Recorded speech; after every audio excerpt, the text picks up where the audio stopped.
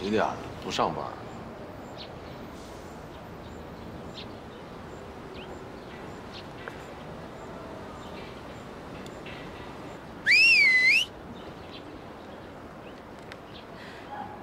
你怎么又来了？我妈不让我见你。我来跟你解释啊！哎呀，别说了，我妈还生着气呢，都不让我上班了。你别添乱了，你赶紧走吧。不是，我见不着你，我心里放不下呀。你这不是见着了吗？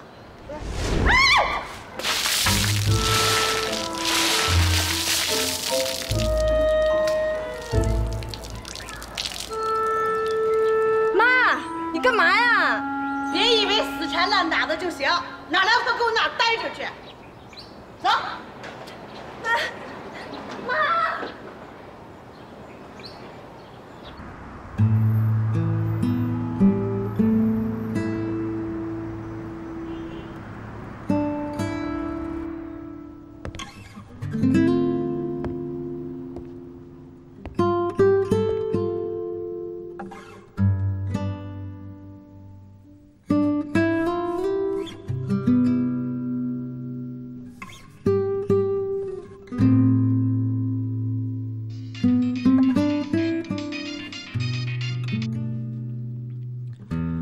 哎，师傅，你在哪儿呢？经理都来3回了，问你怎么还没来？关注非常热点，直播非常事件。大家好，欢迎走进非常新距离。那么目前呢，网络上呢流行了一个非常火的词汇，叫做夏利男。那这个名词呢是出自于一个相亲栏目的女嘉宾之口，她呢也是当下最红的话题女王。她言语犀利，敢想敢说，同时呢，她也有着一个非常特别的身份，那就是宁州娱乐周刊的专栏女作家。好，接下来让我们掌声有请今天的非常新星徐子琳。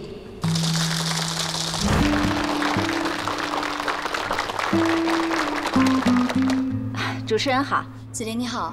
在相亲栏目当中呢，你提出了嫁人呢绝不选择夏利男的这种理论。那其实呢，在网络上呢已经掀起了轩然大波，而且呢很多人反对你。那这样的话，你是不是要考虑一下改变你这个女权主义的立场呢？我并不是女权主义者，我没有想那么多，我只是说出了大部分女人想说的话，让男人们更了解女人。这个是我上节目之前他们给我的一个访谈提纲，那你也有一份吧？我真不擅长这些死记硬背，学不来别人给我写的这些答案。既然这样，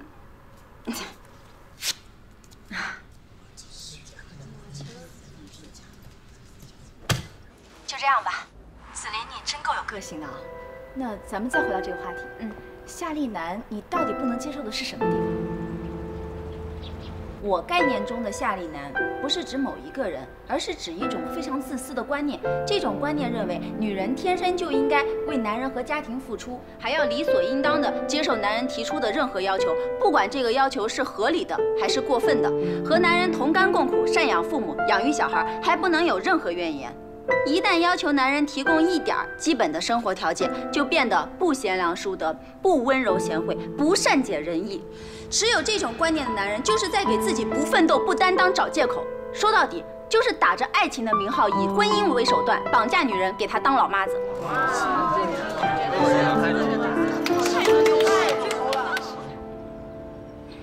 既然大家都说我炒作呢，不妨我在这儿就插播一个小广告。下一期的《宁州娱乐周刊》上面有我的专栏，我会再仔细的和大家探讨这个问题。也欢迎那些反对我的毁灵团们，欢迎你们来到我们周刊的论坛，结伴围观，组团批判。再次也和大家声明一点啊，我们嘉宾的观点呢，仅代表他个人，与本栏目无关。你在栏目当中呢，不仅抨击这个夏利男，而且呢，还强烈的反对裸婚。我想问你，是不是因为你不相信爱情呢？爱情跟婚姻本来就是两码事。谈恋爱嘛，靠嘴就行了。婚姻不一样，婚姻是很具体的，具体到每一件事，吃喝拉撒睡，行动坐卧走。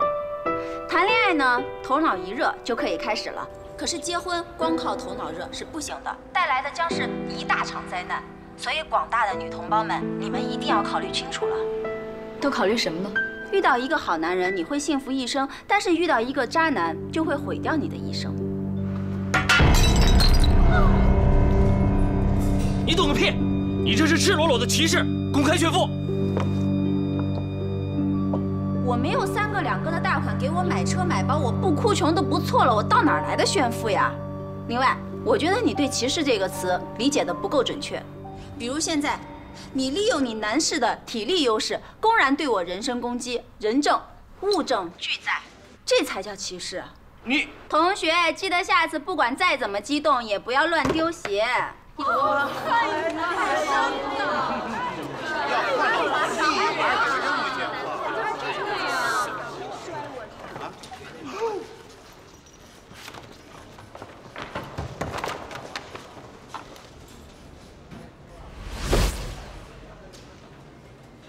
无法无天，无法无天呐！徐子林居然当众撕了采访提纲，这让我们以后怎么跟电视台合作？必须追究他的责任。就为这么点事儿？姐夫啊，哦对，表姐夫，跟你说了多少回了，在单位要喊社长。社长啊，他哪是撕采访提纲啊？他是撕你的脸呐，撕脸呐，社长。撕了就撕了呗，我这老脸算什么？再说那采访提纲，他怎么写，都是些陈词滥调，还不如人家徐子林的现场发挥。那他现场是尽情的发挥呀，胡说八道，大放厥词。现在抗议电话都打爆了。你也不想一想，节目播出之后，我们官方微博的粉丝会增加多少？杂志的预订会上升多少？我们的关注度会提升多少？这几个抱怨的电话有什么呀？社长啊，抱怨的电话没什么，但是这是……你往这一看，这水母有毒吧？可它还是被人养在鱼缸里，为什么呀？因为它没有脑子。社长，你先别管我有没有脑子，咱就说徐子林的发言，他的发言导致现场观众扔鞋泄愤，影响恶劣呀。你动动脑子，好好想一想，行不行？我动着呢，我为什么千辛万苦的安排他上这个节目？因为那是直播，是吧？只有直播，扔鞋子的画面才不会被掐掉。他那么喜欢发挥，那么怎么让他发挥好，才是需要我们精心策划的。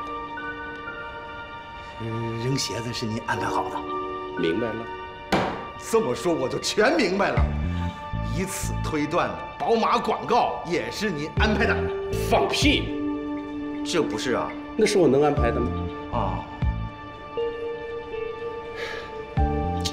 这恰恰是我最欣赏徐子林的地方。虽然宝马广告不是我安排的，不是姐夫，你说话快点，姐夫。杂志社有了它，未来会更精彩。精不精彩的我不敢说，反正会更加嚣张。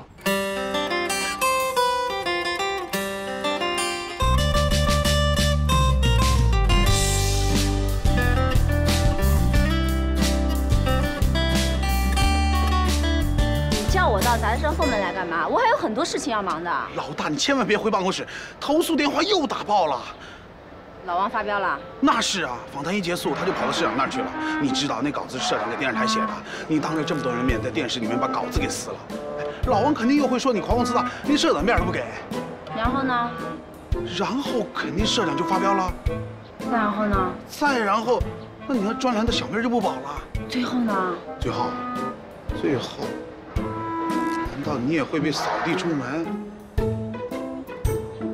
哎呀，我去，老大，我真的不敢往下想了，你赶紧想办法吧。你傻呀！你担心的这些都不会发生，社长不会生气，专栏不会被拿下，我也不会被辞退。为什么？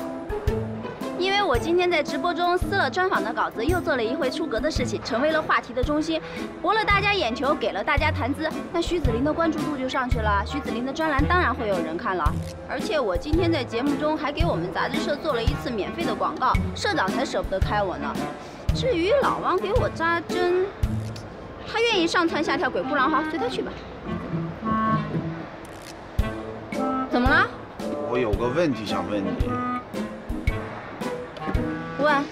你说我没钱，又没背景，没能力，还这个体型，你那么霸气，你是不是打心眼里面就鄙视我？你笑什么呀？一个车是不是好车，不在于它的排气量，不在于它的内饰，不在于它是否出自名门，更不在于它100米提速有多快，这些都不重要。关键是在于它能否载着乘客经历风雨和坎坷，安全到达终点。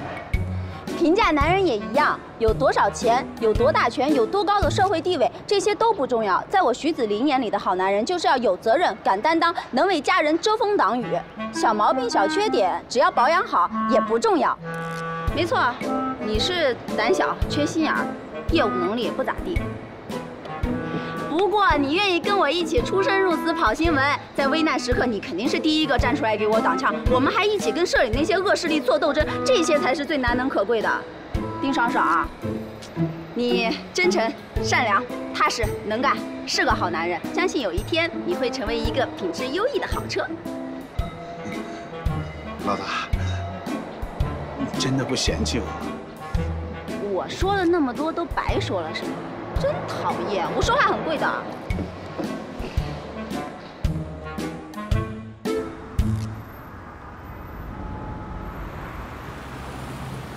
徐子林的个人简历，徐子林的高中资料、毕业证书、大学资料、聘用合同。按照徐子林履历的时间顺序，依次曝光。好，前面加上一句话，这么写说徐子林在大学的时候就特别喜欢出风头。等会儿，高中吧。字号加大。再大一行。再大一行。最大了。怎么不显大呢？啊行，那个前男友照片。人事部也不留男朋友照片啊？屁呀！真不留？屁呀！老师，我错了，要我再问问。PS。Photoshop 呀，不，小王不是我说你，真的。新闻是什么？是发现，是结构，是创造。创造靠什么？手段。PS 是不是手段？是。屁。最后一张往前。这什么？这我拍他那破车那照片。选一张车牌清晰的，放大，然后用上。用 P 吗？真实事件 P 什么 P？ 不，小王，真的，我不是说你，每次都说知道，知道完了就犯错，犯完了再知道，知道了完再犯。既然你说你知道了，就不要再犯错；既然你犯了错，你就再知道。你干什么玩意儿？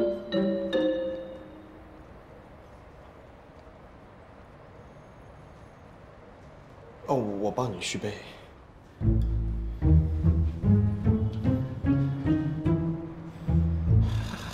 还站起来了。师傅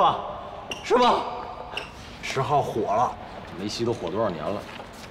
是10号女嘉宾，在电视上骂你是夏丽楠那个女的，她现在好些个个人资料被人人肉出来，全都发网上了。你看，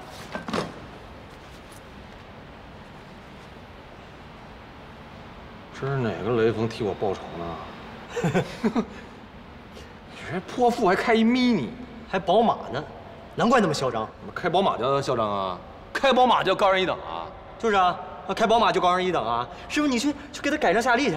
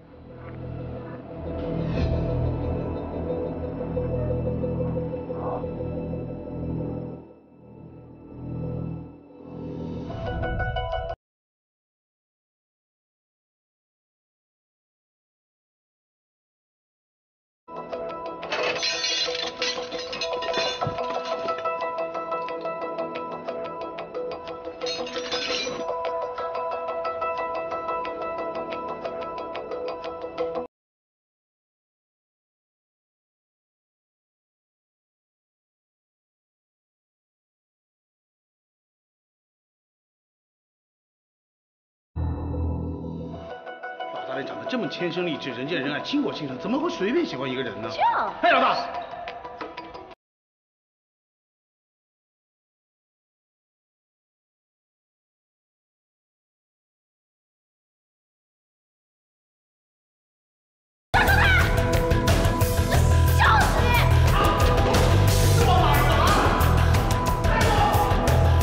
桂熙，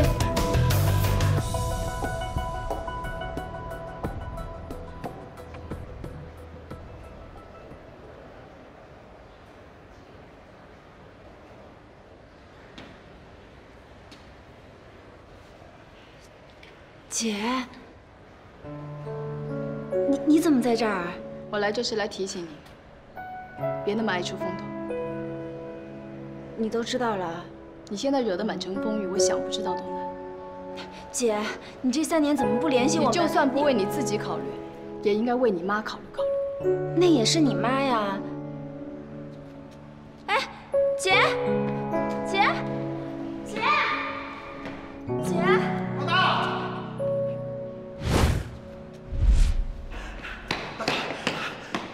姐，你干嘛？ 他是往这边跑的，这边追得到吗？哎，刚才跟谁说话呢？没事。啊！哎呦，老大，你下手也太狠了！你要是真扔我头上了，那我那不就瞎了吗？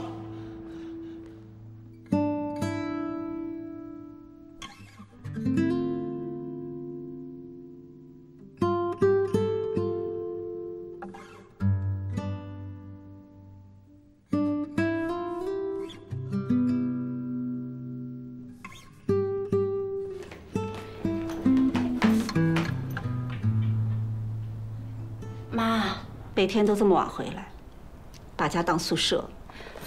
我最近比较忙。你什么时候不忙啊？我最近真忙。社长要给我开个专栏，写什么呀？女明星怀孕，男明星包小三儿。等我有了专栏，我就不用写这些了，我就可以写我自己想写的东西。写的再好，在那些八卦杂志上也没人看。那专业不对口，正经媒体单位又不要我，你要我怎么办？ 哎呀，等我有了专栏以后，我就不用写这些八卦新闻了，我就要做好自己的专栏，证明自己的能力，将来我就可以在大报社里面报道社会新闻。白念了5年的医学院，偏见！你瞧瞧人家鲁迅先生，不也怀抱着为国为民的伟大理想弃医从文了吗？好了好了，时间不早了，赶紧睡吧。哎，妈。 你最近跟我姐联系了吗？她跟你联系了？没有。上次你把我爸骂走的时候，也没说问一下我姐的住址、电话和工作单位什么的。她知道我们在哪儿，她要是不想联系我们，找她也没用。哎，你今天怎么想起问这个呀？哦，我姐不要过生日了吗？我有点想她。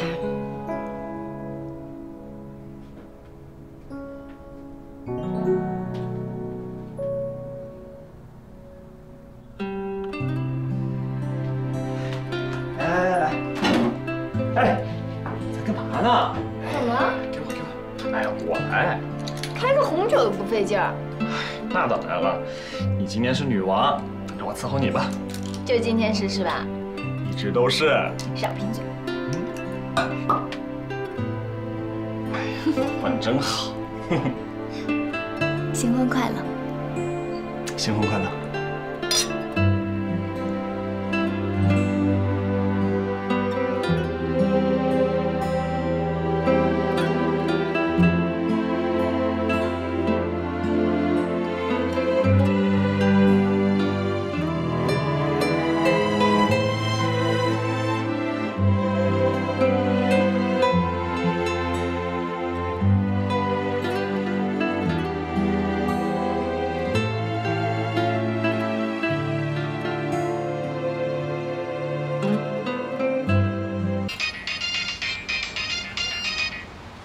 哎，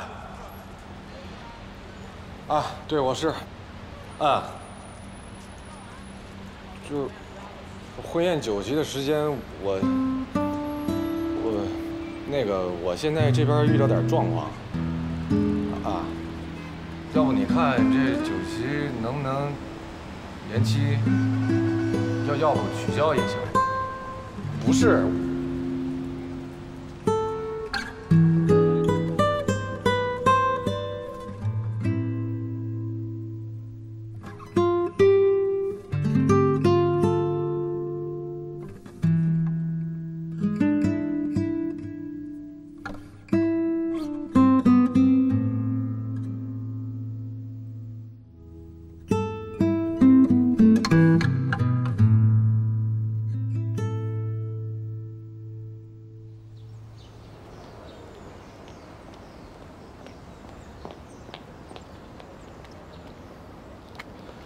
我借口说倒垃圾才出来的，不能待太长时间。有什么事你赶紧说。那个，办婚宴那酒店给我来电话了。谁的婚宴啊？咱俩的婚宴啊。你忘了？不，半年前是你看到这个婚宴团购消息的，你说便宜让我团的，我还交了5000块钱定金呢。哦。 这团购下个月到期了，再不定日子就作废了，5000块钱都不退。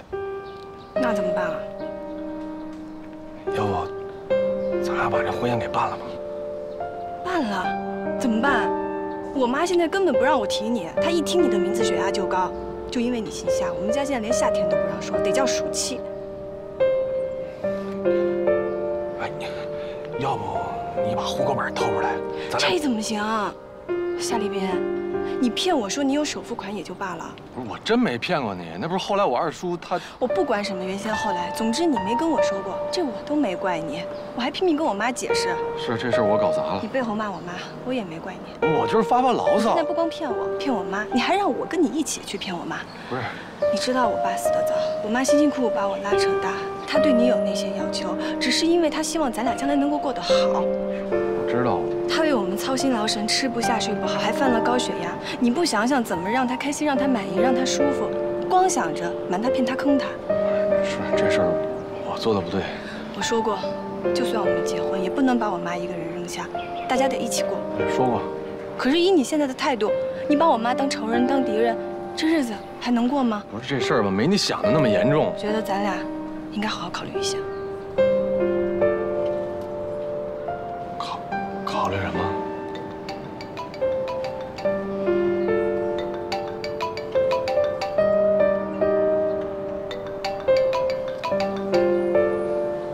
喂，妈，我在楼下碰到个同学，马上就上来。啊。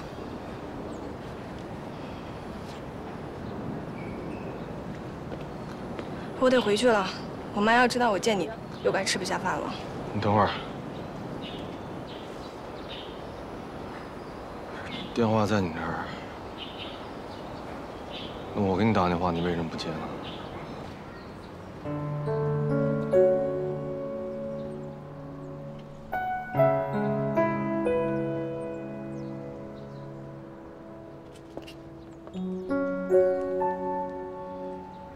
婚宴，你还是退了吧。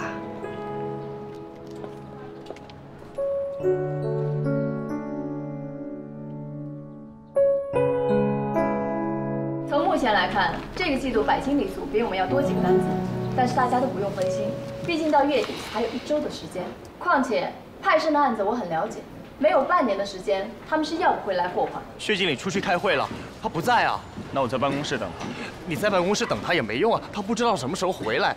白经理，白经理。哎呦，薛经理。白经理啊，难得呀。我今天来想跟你谈一下我们结款的事情。有这么点小事儿啊，您让业务员来就好了，你还亲自过来。业务员都来3回了，您都忙，我今天就来碰碰运气。真巧啊，您今天有空？是巧，我也正好找你呢。你们那个款啊，总公司已经批了，就是这个手续上面啊，就。我今天来就是想告诉薛经理，我们总公司已经下达新的命令了，凡是超过3个月还没有结款的客户，我们下面就不再继续供货了。白经理啊，你们这个酒呢，哎，确实不错啊，这个客人也说非常好。可是也有客人问我们说，什么时候有新酒？你也知道，现在这些客人啊，喜新厌旧很厉害呀。可是还是有很多人喜欢我们的酒啊。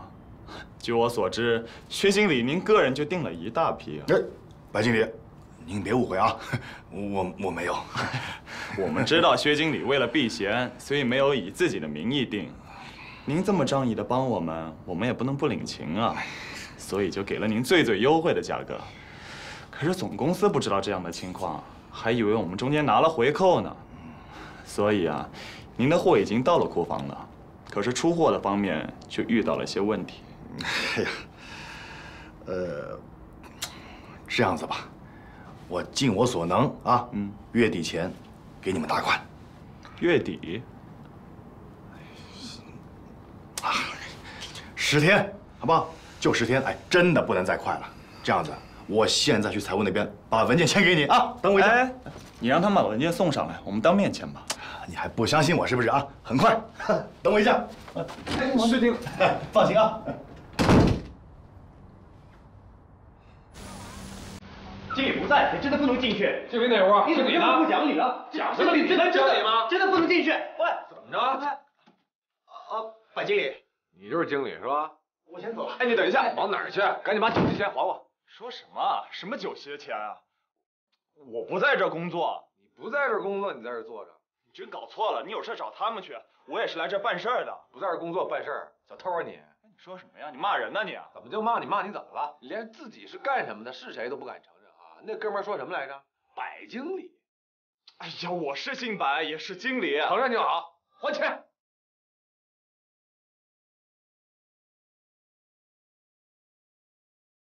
流氓啊！你是，我就是流氓，赶紧还钱！光脚不怕穿鞋的，我告诉你，你不还我钱，跟你没完。不赖呀，你是有爹生没娘养的。你说什么？怎么？说你没教养？你爸妈不好好管教你啊？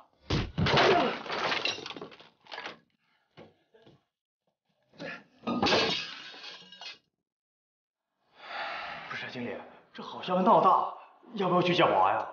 报警！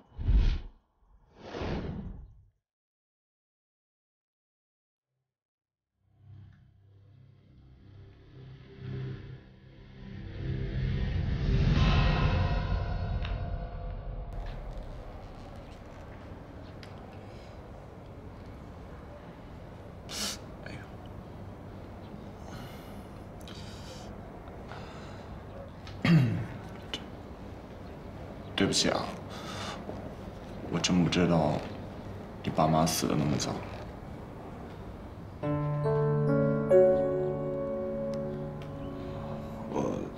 我也认错人了，不好意思。怎么样啊？都冷静点没有？知道自己错哪儿了吗？你不打算追究他打人的事儿了？不追究了。你也不打算追究他了？不追究了。好，那我们聊聊善后的问题。这个呢是酒店出具的物品损失清单，你都看一下。不用看了，赔多少钱呗？500够吗？500？你们打架打断片了吧？不知道自己损害人多少东西？一人500啊？酒店损失的总价值呢是8346块钱，按照实际情况呢，你们俩一人一半。多少？怎么着里边有古董啊？对啊，你们损坏的物品和价值都已经详细列在单子上了，自己看。怎么一个笔架2000块钱，金子做的？金子做的就好了，摔不坏，人那是水晶的。不是大哥，你有没有点常识？这水晶能摔坏吗？你有没有常识？摔不坏的那是钻石。不，那也不能狮子大开口啊！你们就知足吧，也就是人酒店经理心好，不打算继续追究你们，要不然罚款事小，你们俩还得治安拘留，没异议就签字吧。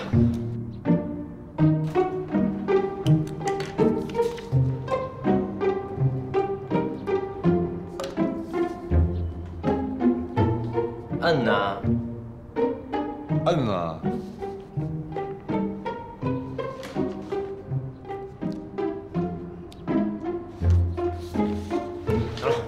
以打电话通知家属和单位过来交钱领人了。不是我这电话坏了，打不了，自己想办法。啊，算了吧。没事儿，你打吧。你看看有没有电话号码你能想起来的，你就打呗。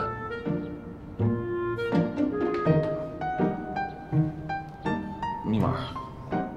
没密码，划开就行。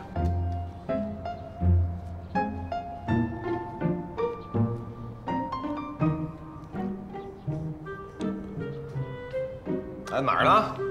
赶紧的，赶紧的，来派出所接我，犯事了。快，我你师傅。你谁呀？啊，对，挂错了啊。86不是68。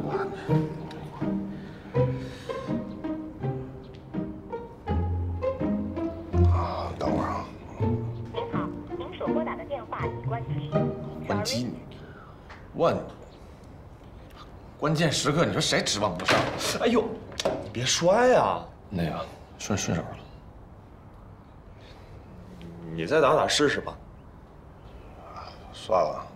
不是，你试试有没有其他电话号码，你想起来可以打的。不打了，想起来也没用。朋友看着我来电，跟看着瘟神似的。为什么呀？买房嘛，没钱呀，借钱借的。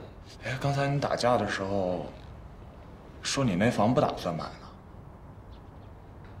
没钱，借钱也借不着，现在还摊上这事儿，咋买？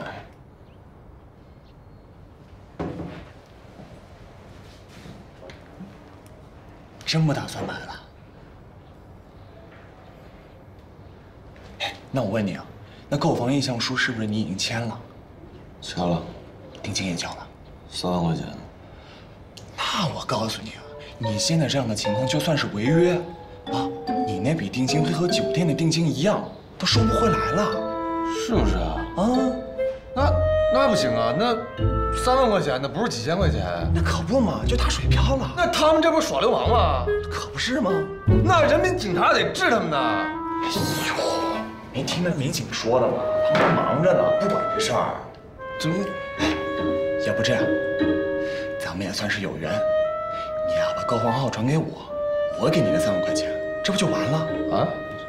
你想啊，我帮你这个忙，你也能拿到钱了，我也能买上房了，这不双赢吗？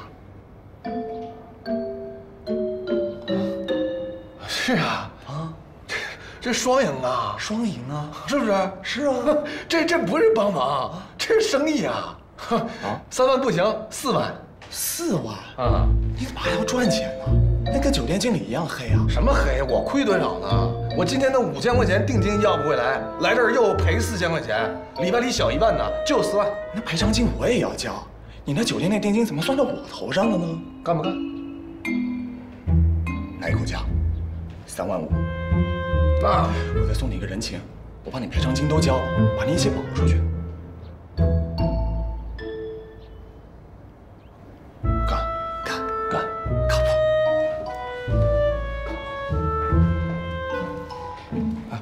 那赶紧给你老婆打电话，把咱俩保上去啊！没事，不急，我老婆正在和客户谈工作呢，别耽误工作。看出来你还是个孝子。那当然了，男人嘛，就应该照顾老婆。我说的是孝子，可不嘛。咱刚才说的是3万5啊，是3万5啊，3万5吧，3万5啊，3万5哈。哎，你那个跟你一块做节目的那个，就那女嘉宾叫什么名的？你也看了啊？何止看了，就为这个，我还跟我老婆吵了一架。你还敢跟你老婆吵架呢？可不嘛。哎，孝子，可算是解开了。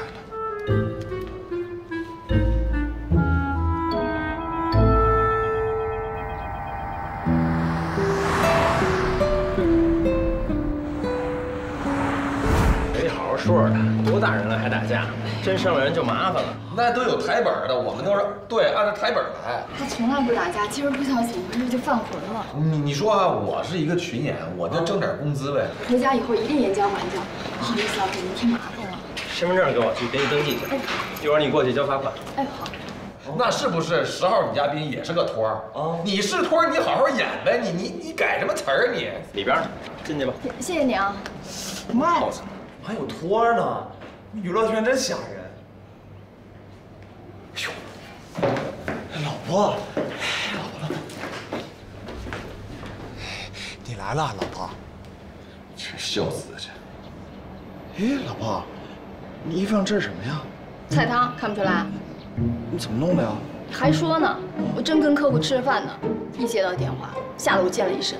哦，回去给你洗啊。少跟我嬉皮笑脸，看看你现在的样子，你怎么还跟人打架了呢？不是我打他，是他打我。谁打你啊？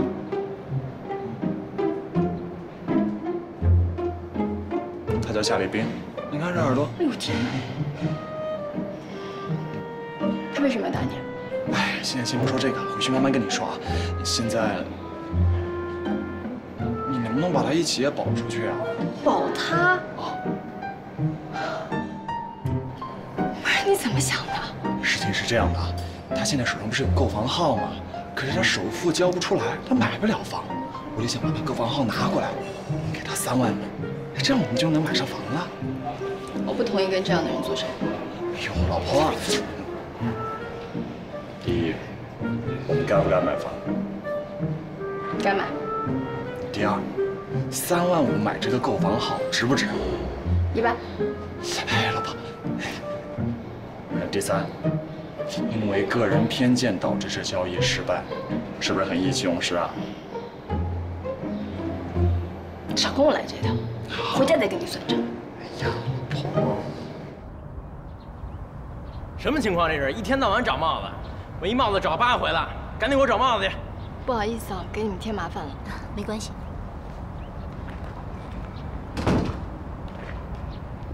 走吧。那以后要修车找我。那咱明儿一早到售楼处把手续给办了。好啊。那不行，我们已经替你交了4000多的赔偿金了。万一要是明天你不来怎么办？那我给你写个字据。好啊，那也不行。那让他把身份证押给我吗？不行。告诉我们住址？不行。带我们去他住的地方？说了不行。带我们去他工作的地方？要不你俩把我送回去吧，让警察叔叔帮你们看着我。明儿一早你俩来领我。哎，别呀！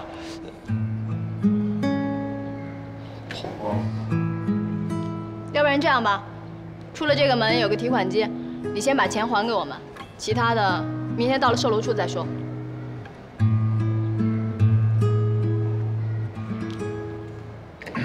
对不起啊，我是信你，没事儿，找着这样的老婆挺好的。走不走啊？走啊！我那个去，要不然我辞职吧。你干嘛？给你当经纪人去啊？你个二货怎么想的？你现在都火成这样了，我还当什么电视民工啊？上个淘宝一看首页，全是徐子林红男女同款项链，X6姐对骂夏丽男同款上衣。哎，你这样也算是踏入娱乐圈了吧？吃水不让挖井人，你不能忘了我，下半辈子就跟你混了。我没找你算账呢，你倒还一套一套的。我那刚买的车都差点让人给掀翻了，我这是用生命在给你当托儿。我也是用生命在帮你炒作啊！谢谢啊，省吧。贵圈太乱，我没有那当明星的志向。我好疼啊！别装，有那么夸张吗？你试试啊！不就4个蜡纸吗？姐肯定不叫。X6姐，你好狠心啊！亏得我对你一片痴心，是真爱。要不一起租个房子吧？真爱。真的假的？你不跟家里住了？我那信息啊都被抛到网上去了。今天有人拿千斤顶卸我那车轱辘，明天说不定就有人把我妈那房门给拆了。我可不能让我妈跟着担惊受怕。嘘。徐大夫能同意吗？就是不知道该怎么跟他讲。其实我早就想搬出来了。哎呀！没想到这是一物降一物啊！铁骨铮铮女汉子，插六姐姐徐子林，天不怕地不怕，就怕你家徐大妈，是不是很疼啊？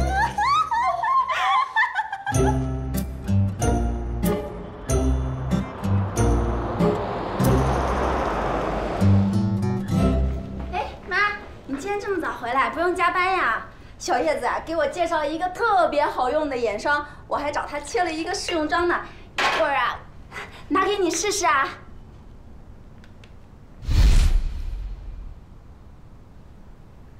这怎么回事啊？我在等你给我解释。妈，那些杂志上都是瞎写的，他们都是断章取义。其实我在节目上说的那些观点，也是人家强迫你的。那个相亲节目不是我自愿参加的，你还好意思给我提那个相亲节目？哎，那是小叶子抓壮丁，我临时去救。妈，你说的这个采访啊？你的专栏就写这些呀？啊？女人要知道怎么给自己挑优质老公，好男人要做车中插六，珍惜生命，远离渣男。这都什么跟什么呀？这怎么了？你说怎么了？说话做事一点分寸都没有。我那不是没有分寸，我那是豁出去了。要说就要把话说透，牺牲我一个，给天下女人提个醒，不能被那些不负责任的男人所欺骗。自己还是个姑娘家，连个男朋友都没有，就大言不惭的去教别人怎么挑老公，胆儿够大的哈！还跑到电视上去说，你那些标准是从哪儿蹦出来的呀？没吃过猪肉，还没见过猪跑吗？非要谈几次恋爱，遇上个把渣男才能吸取教训吗？徐老师，你睁眼看看，生活中这样的例子还少吗？不说别的，你就是一个典型的例子。我怎么了？你不就是被我爸当初的甜言蜜语冲昏了头，还没有发现他是一个对感情、家庭极度不负责任的自私男，头一热就嫁给他了。你这失败的婚姻还不够我吸取教训吗？原来你的那些理论标准都是来自于我，来自我失败的婚姻，是吗？是的，别人可以反对我，但你不能，因为你有切身的体会。当然了，你很勇敢，当发现他真面目之后，你就下定决心离开他，开始了你的新生活。但是有更多的女性嫁错了就认命了，每天还在洗衣做饭带孩子，给男人当牛做马，一辈子忍气吞声。低质量的婚姻，也就是渣男，给女性带来了些什么？你看你，离婚之后极度缺乏安全感，这10几年来你都不敢再接受新的感情，你把所有的时间跟生命都奉献给了工作，一点生活情趣都没有。你看看我们家，被你搞得气氛极度压抑，我每次回来大气都不敢喘一下。我以后不能成为你这样的女人，我也不能让其他的女性有你这样的生活经历。够了！既然觉得在这个家里气氛压抑，就搬出去好了。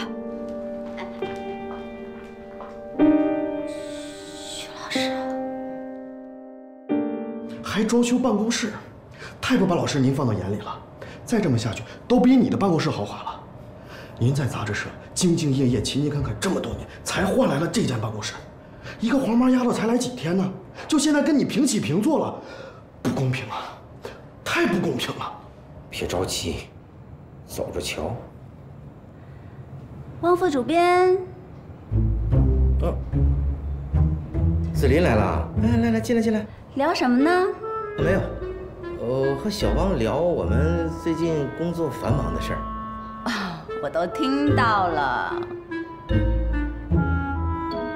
既然2位这么关心我的办公室装修，不如我邀请你们过去参观一下。不去，有味儿。我就添置了几个小摆件。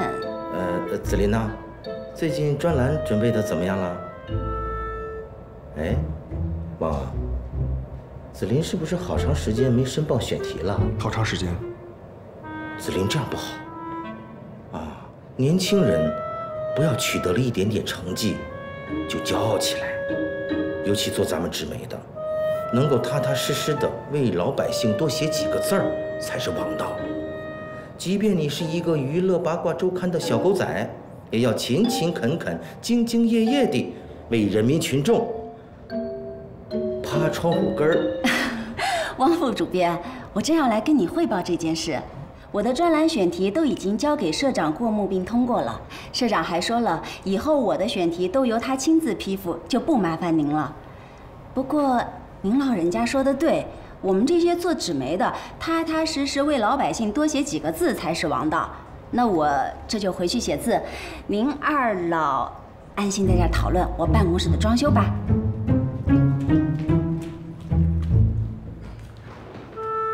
这就是欺负人欺负到家了，一骂骂一串儿。二老，是骂咱俩二啊，还是骂咱俩老啊？我跟你说，老师，徐子林必须收拾他，下手段。行了，你就别在这儿气我了。二老，那是尊称，去吧。必须收拾他，必须收拾。什么？为什么办不了？为什么办不了？为什么办不了？为什么办不了？因为上面有新的规定，签约合同意向的人名必须出现在购房合同和房本里。现在房价涨得厉害，所以我们这么做也是为了杜绝倒卖房号、炒房、炒楼花。那经理，如果我们买完了之后直接过户不行吗？当然可以，不过二手房没满5年就要交易的话，要交很多的税，而且要等到房本下来才能交易，至少要半年以上。一定有办法。那如果把我们3个人的名字同时写在房本上，然后让夏立兵办理退出，这样就没有过户问题了。哎，稍等一下啊。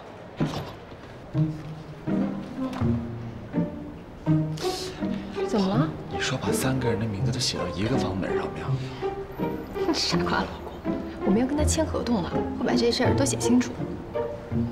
不好意思，夏先生啊，根据销售系统显示，您之前订的那个单元已经卖光了。不会吧？那其他单元呢？像这种1居室的早就卖光了，别说1居啊，2居都卖光了。现在只剩3居跟4居，不过价钱要多1倍以上。哎，你们这是违法，知道吗？合同签了，定金交了，哦，然后那意向书我说买这单元，你把房子说卖就卖。这个意向书上写的很明白，如果您没有在规定的时间内来签订购房合同的话，我们有权将选定的户型卖给其他客户。哪儿写了？你看那，写的很明白，时限72小时，开盘3天，您都没来签字，所以那你们也不通知我一声？不是夏先生，昨天是最后期限，我一直给您打电话，从中午到晚上，但是您手机关机了。开什么玩笑？我手。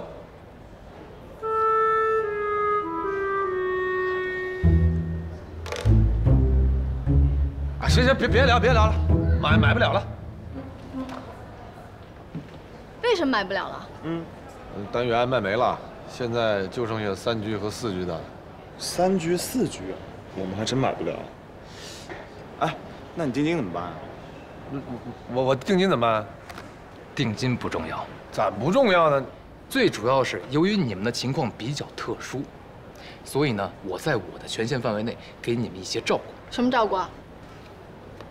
请看，这是我们一套大2居的房子，精装修，样板间，拎包入住，而且是在顶楼。本来呢，这套房子不在我们的销售计划里，这是我们老板给他自己的小姨子订的。刚才他给我打电话说不要了。如果你们愿意考虑的话，好漂亮啊，连装修都省了。可是咱们买不起吧？对了，这套房子是在顶楼，我们还会附赠一个小阁楼。阁楼？老公，我们可以改装成书房哎，或者茶室，弄成榻榻米的样子，铺上个垫子，和音响样子，在上面可以听音乐、看书、喝茶什么的。11点之前我还有权限处理它，11点之后这套房子就会被总部收回。各位，还有不到1刻钟的时间做决定，我还有客户，不好意思，失陪。哎，我。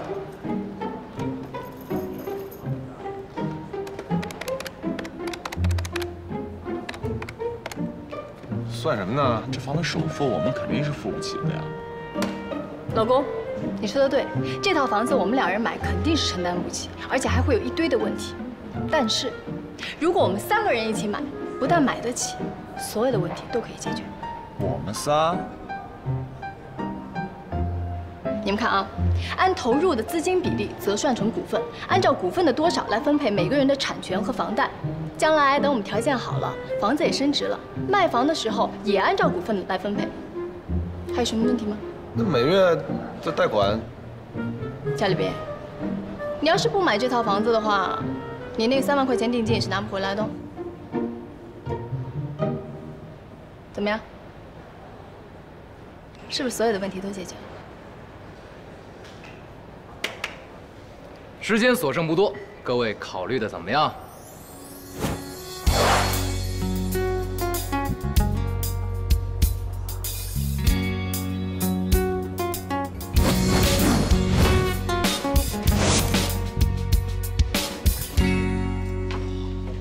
哎呦我哇！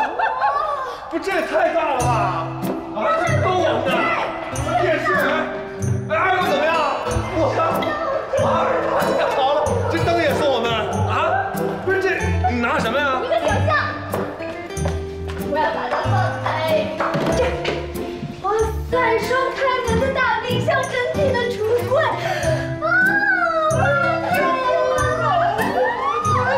你俩太做作了。再我要把这放一个咖啡机。那是。哇，哎，老公，这太美了，配玻璃墙，这是桌呀。哇塞，这主卧，梦寐以求的。这怎么通的呢？你怎么从这儿出来的呢？老婆，这玩意儿以后得补上啊！老公，我要把这个橱柜给你全部都填满。好，全填满了，化妆品也填满了。好大的床啊，老公！啊！哎，怎么了？怎么了？哎呀，这洗手间。怎么了？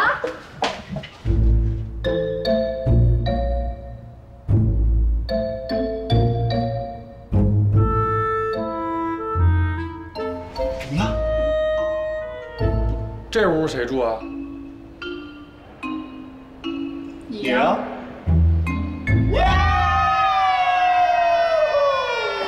我们3人终于成为有房一族了！哎呀，我真是太开心了！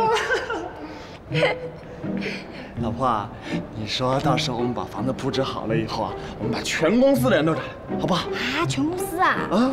哇塞，那到时候坐不下吧？好几百号人呢。嘿，我就是让全世界人都知道，你蔚蓝啊是我摆平的老婆。那干脆来大合影吧？啊，大合影，这个楼梯，1、2、3、4、5、6、7，全部都占满了。哎，那我们销售部呢？销售部，站前排。站前排。好，那个财务部呢？财务啊，财务就让他们站在最后。 3、2、1。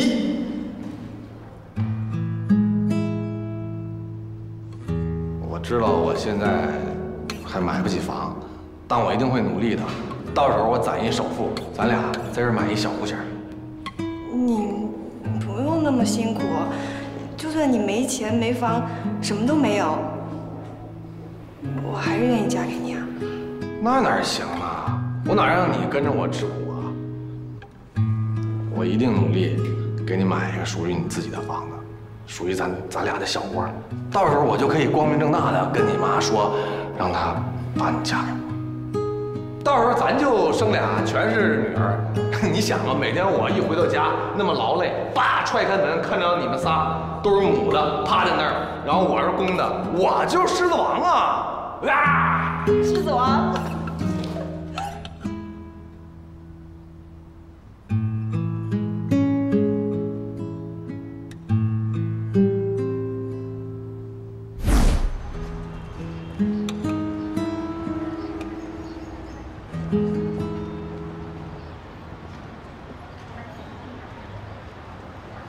安晴，哟，这花真漂亮，夏立斌，你小浪漫玩的可以呀。一般一般吧，啊，不错不错，我收下了。哎，你别闹，你那小美呢？忙着呢。没忙，早化好妆去等你了。等我？啊？等我干嘛？你俩干嘛？我哪知道？你别闹，不是他，还不好意思啊？快点去吧，他都去了好一会儿了。你再磨叽，送花都来不及了。不是他哪儿呢？ 就隔壁雅思格餐厅。哦，这大周末的还要加班，真是辛苦了。也不算周末吧。再说了，平时我们周末也上班的。既然是这样，不如我帮你找一份比较清闲的工作，这样你可以多休息休息，出去散散心，和大自然多接触接触，对吧？不用了吧，我现在的工作挺好的。啊，钱小姐看起来比照片上还要漂亮，略显有点瘦，但是气色非常好。谢谢。啊，我不知道钱小姐吃不吃得惯西餐。这家餐厅呢，我觉得环境各方面都不错，主要是离你近，所以我就定了。如果不喜欢吃的话，咱们换个地方也可以。啊，不用了，您太客气了，这儿挺好的呀。我这个人吧，不会挑餐厅，不如下次钱小姐亲自挑选。其实你叫我小美就可以了。钱小姐听起来怪怪的。好的，小美，那你也别您的了，太见外。来，尝尝这儿的虾，非常好吃。哎，谢谢您。你看，对不起您。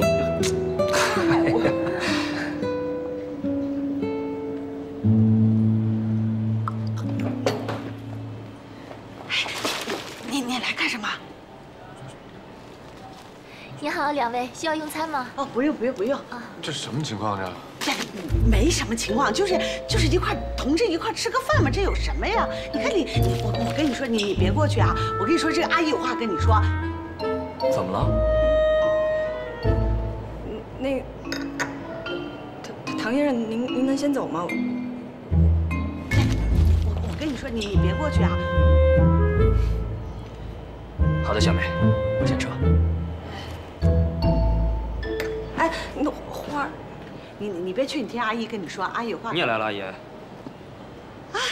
哎呀，那个刚巧路过，一下给碰上了，这么巧。那个你吃好了吗？我吃好了，我先走了，阿姨。哎，堂哥，堂哥。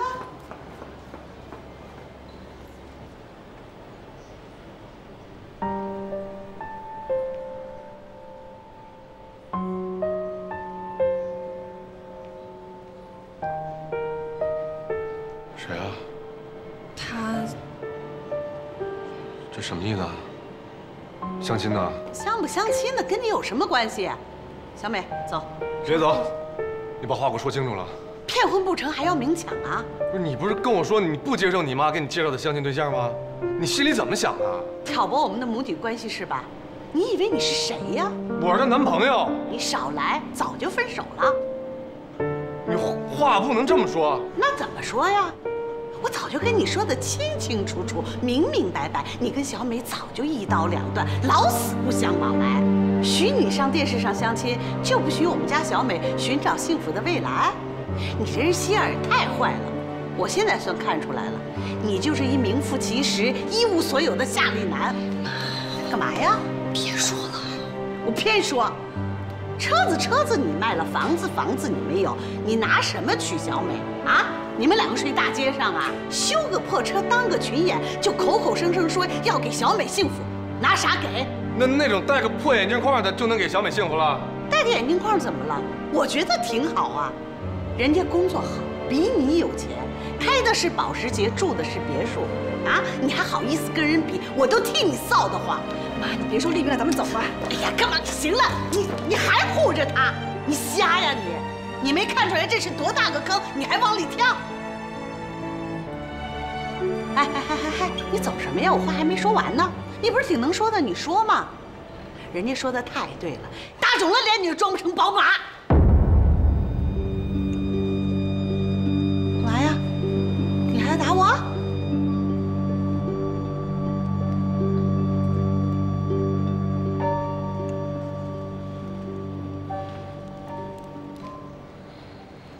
小美，我给你买的。